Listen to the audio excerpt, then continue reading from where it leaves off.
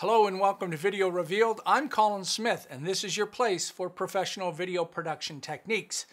The subject of this reveal, batch renaming videos in Adobe Bridge.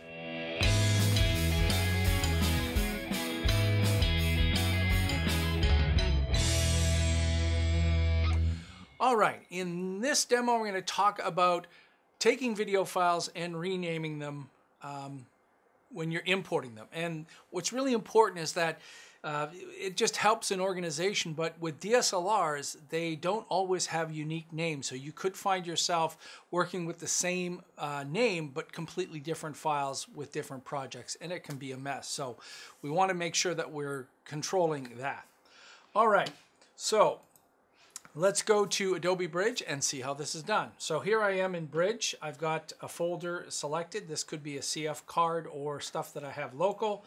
I'll select all of these and go to Tools, Batch Rename.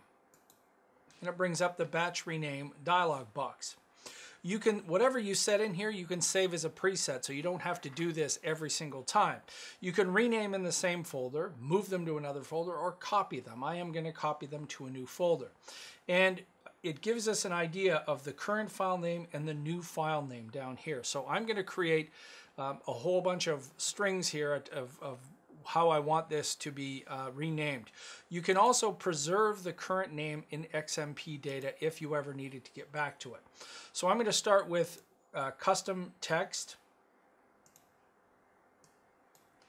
and I'm going to add another one, which is custom text, and this is an underscore.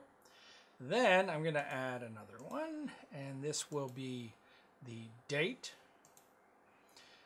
Add another one, and this also will be custom text, an underscore just to separate it. And then down at the bottom will be an auto increment sequence number. And we'll make that 4 digits. So you can see down in the bottom, the new one will be named the project name underscore the date underscore a string of numbers and .mov, because these are QuickTime files. And I'll go up to my project here and name these New York. And you can see there's the new name. I'm going to copy them to the new folder. I can preview what they'll all look like. I can even export this out as a comma delimited file, but I'll click rename, and you can see that Bridge will go to work copying and renaming the files. Make sure that I've got everything correctly done and I'm not missing anything. I have another tutorial on how to do this in Adobe Prelude, and for most people in video, that is the better way to go rather than Bridge, but Bridge will work just the same.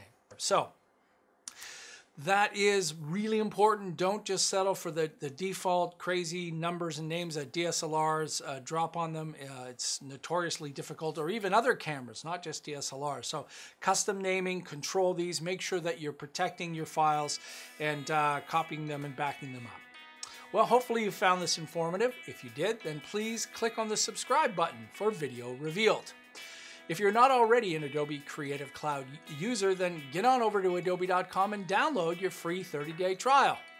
Till next time, I'm Colin Smith, and it's my job to get you looking your best.